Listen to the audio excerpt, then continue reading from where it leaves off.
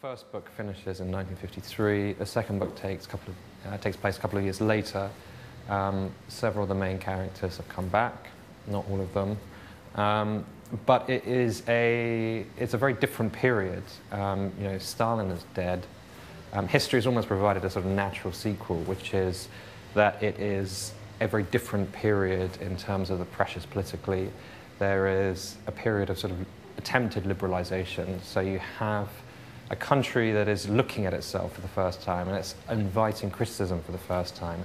And you have people that have been sent off to the gulags, rather than the sort of more of them being sent off.